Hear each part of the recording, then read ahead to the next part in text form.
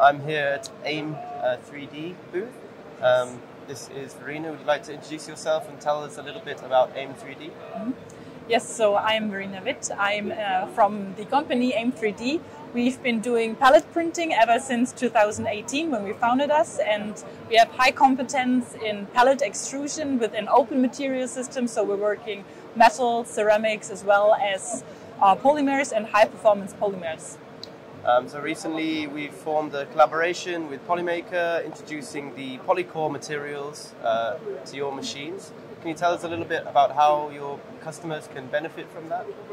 So Polycore is known for producing very 3D printing friendly materials. So we bring the injection molding feedstock in pellet form, but with the enhancement of making it possible to 3D print them very well. So we know exactly how to use the process parameters in order to create very feasible parts. For example, this in pellet geometry, which is printed with ASA from Polymaker.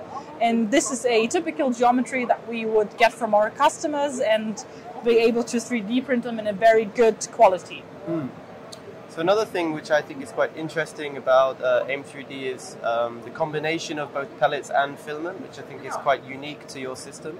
Can you explain a little bit why you chose to use this dual system? So we want to make sure that it's very customizable to our customers, and we have a modular system where we can do both pellet printing as well as filament printing. And this makes it possible to create parts that are printed like this.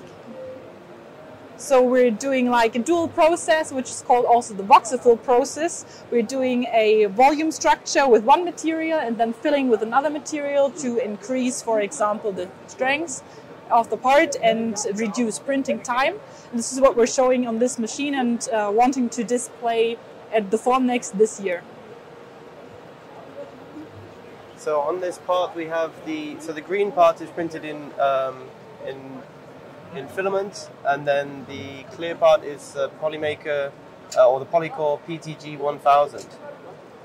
But what's interesting for me is that the quality from the pellets and the quality from the filaments is actually the same. So normally when we think of pellets we think big layers and lower resolution and less details, but your system seems to manage them perfectly together. Yeah, so this is what we've been doing since 7 years ago. We have a high competence in developing parts that have the same quality in pellet printing as well as filament printing, and this is what we wanted to visualize here as well. So our surface finish or layer height, we can reach good quality as with a pellet printer as well as a filament printer. And with the pellet printer we can also introduce more heat into the part because we have a high amount of liquid polymer, which then also increases the strength of the finished part. That's really interesting. So right now it looks like it's injecting, so it's extruding on the Z axis. So this is a process that we call VoxelFill. With this, we are filling volume chambers within the part in order to increase the strength and get an interlocking effect.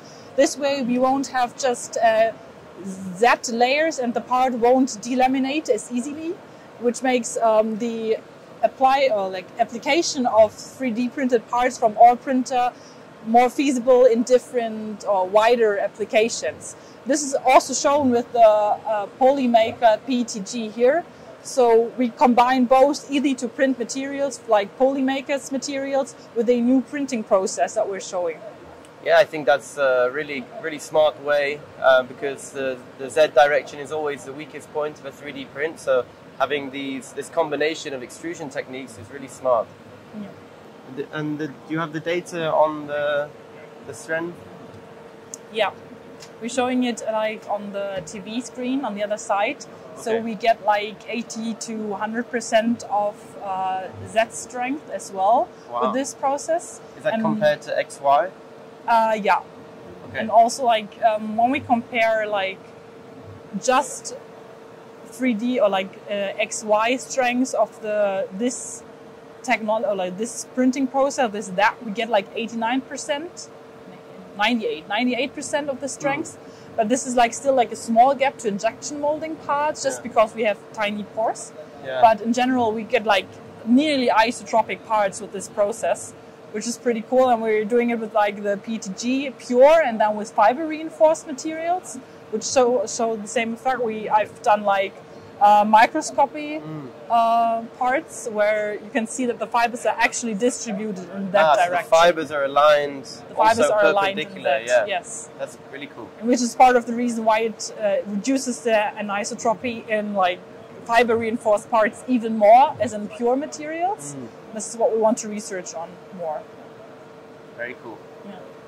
Great. Thank you, Verena. Yeah, thank you.